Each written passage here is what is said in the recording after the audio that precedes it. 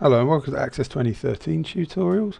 In this video I'm going to be talking to you about the DateDiff function. So if you want to play along, follow the link below the video to the download section of the website and download Access 2013 DB16, and then let's open that one up. Alright, now in the last video we were attempting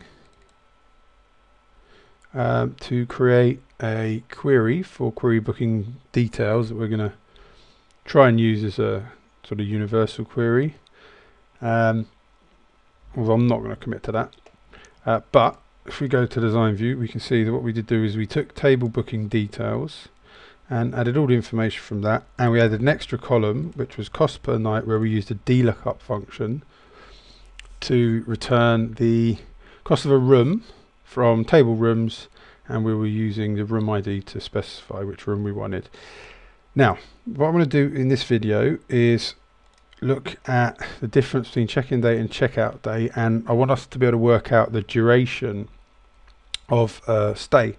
So if we look at this one, we've got a check-in date of the 15th of May and a check-out date of the 19th, and we want to return the amount of nights of the stay. Well, that would be the night of the 15th, the night of the 16th, 17th and 18th. Not the night of the 19th, because that's the checkout date. So we would want this first record to return number 4.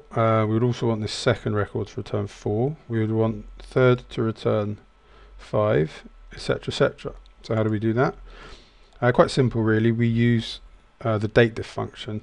So click in an empty column and click on builder, and first of all we're going to name this duration and a colon, and remember anything you put before the colon will be the name of the field. And if we tap in just date before we go charging ahead, you can see you've got quite a few different date functions you can use. The one we're interested in is today's DateDiff, but I recommend you sort of go through them and see if you can make some sense of what they are. Okay, so we've got DateDiff function here, and I'm just going to press the comma just so you can bring up, or it can bring up this sort of extra information. And we can see that we've got 1, 2, 3 arguments that we have to provide, and then a couple of optional ones. In this case, don't worry at all about the optional ones. I never used them. The arguments we have to provide are the interval, date 1 and date 2. Date 1 and date 2 are the dates we want to find a difference in, so that's going to be check-in and check-out. The interval is the kind of interval we want. So for example, you can tell the DateDiff function that you want it to return the difference in days, or you might only be interested in difference in months. I have to be honest with you, I tend to universally use days most of the time, so maybe I'm not getting the most out of my DateDiff function, but I think I can live with it. Okay, so interval, I want it to return days, and in order for it to do that, it's double quotation mark, D double quotation mark. That's days. So you're passing a string variable to the function, comma, date 1 is check-in date, comma, check-out date. Simple as that. Press OK.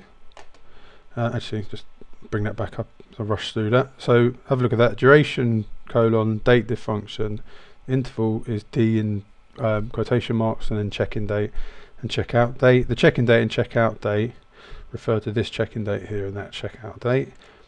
And if we run it, you can see that it returns 4 for the first line, 4 for the second, 5 for the third line, which we can work out ourselves, but this gets a bit more tricky. Well, not really actually, but that's 29 nights. This one's more tricky, 64 nights. Okay, so that's the DateDiff function, very useful function to know about. Oh, -9.